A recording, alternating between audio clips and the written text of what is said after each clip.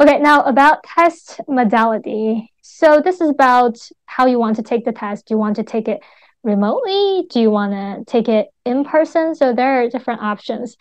It's important to decide what's your comfort zone, what kind of environment you would work the best. Right? We all have different preferences. So for me, I like to take it in person, but I know a lot of my students like to take the exam online. Ultimately, you want to check with the school you're applying for to see what options they provide.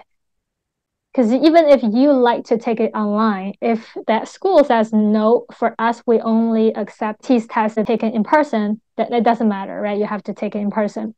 So it's very, very important to check with specific schools to see what their policies are.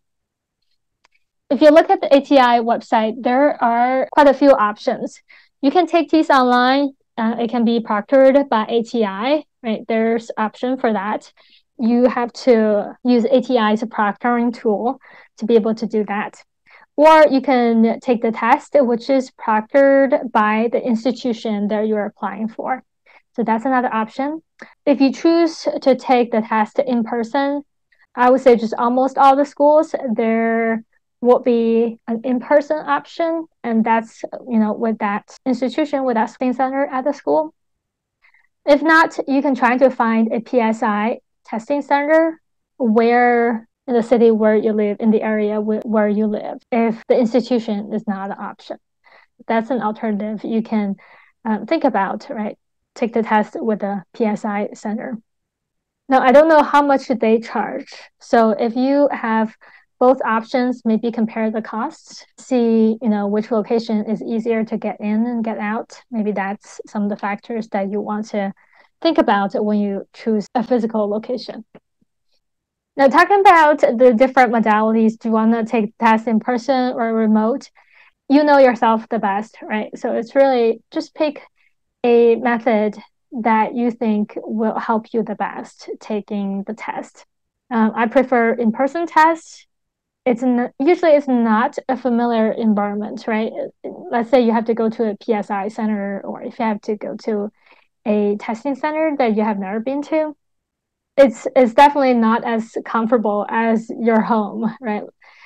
So that's something that a lot of people don't like. So if that's an issue for you, but you want to take it in person, you can, stop by the location beforehand, right? Just kind of get a feel how to get to that place, and you can go in. The staff members there may let you, take a quick look. Even if it's not a familiar environment, that's not a huge deal breaker, right? You can stop by beforehand and then see what the place looks like. Now, for those of you who are taking TEAS, I'm sure you have taken a lot of tests in person associated with the college classes you're taking.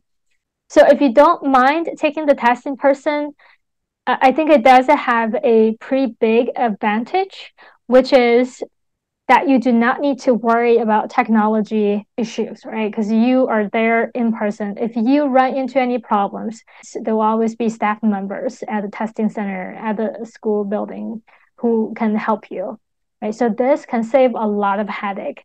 I can't tell you how many times when I'm in the middle of a meeting and my internet just goes out. And that's a meeting that doesn't really affect my future, right? Doesn't affect my career. But if you're taking TEAS and your internet goes out, just imagine that can cause a lot of stress and anxiety.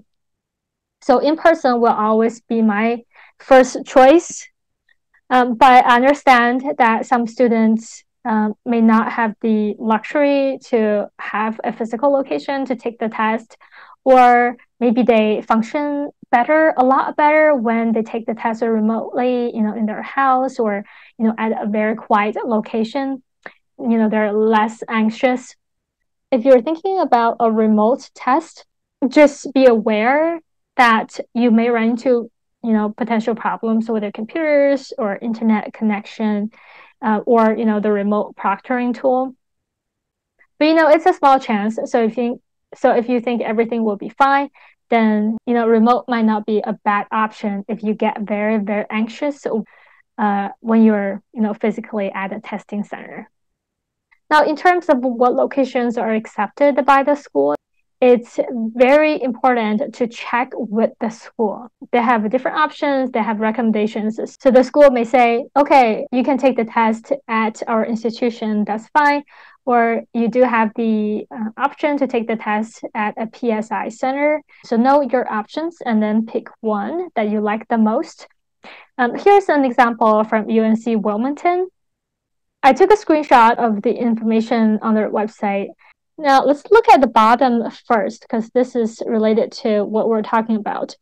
One thing that's kind of interesting is that for UNC Wilmington, if you are taking the test at a non-college testing center, like a PSI center, then you have to send your test results to UNC Wilmington via ATI test prior to the end of the test administration period.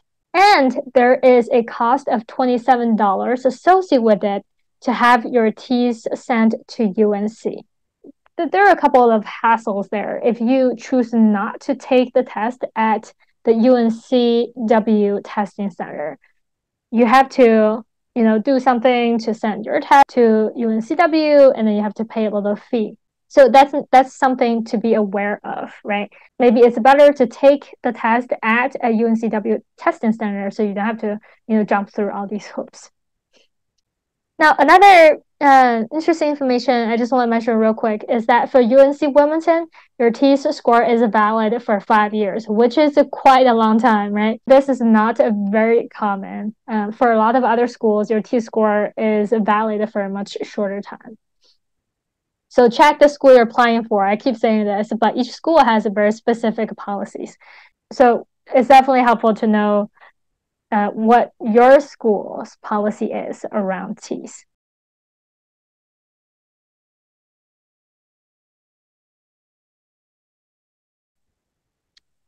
So again, I can't emphasize enough. Okay, check with the school you're applying for and know all their instructions and all their policies. Now, a lot of students, whether, maybe they don't want to, they're shy, or they just don't feel like doing this, but I think it's a good idea to always talk to the TEAS coordinator at the school you're applying for and look for recommendations, right?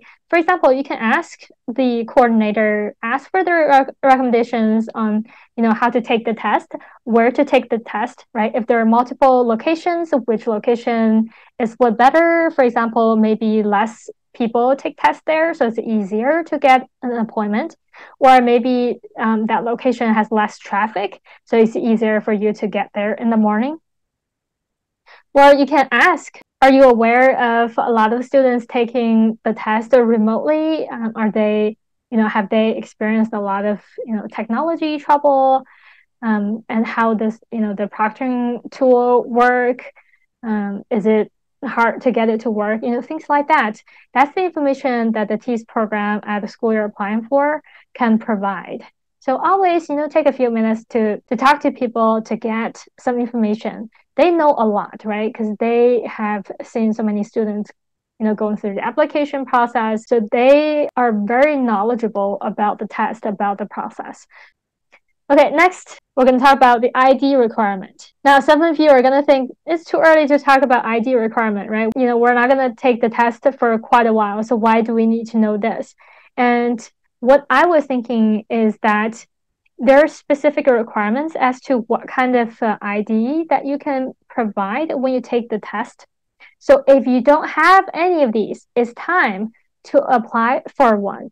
A few examples of accepted forms of ID include current and valid passport, driver's license. If your driver's license is going to expire, by the time you take the TEAS test, maybe you want to renew your driver's license. And same thing for state ID card. So check the expiration date and make sure everything is good when you take your TEAS test. And some of you may not have any form of a government issued ID. So if you don't, it's time to apply for one. And make sure there's enough time between when you apply for an ID to when you take TEAS, right? Because with the COVID, a lot of the government work has been backed up. So it may take a little bit longer to get an ID. What you should not do is on the test day, bring a digital copy of your ID or a photo of the ID. Bring the physical actual ID to the test. If you take a photo of your ID and then show them the photo, that's not going to work. They have to see the real ID.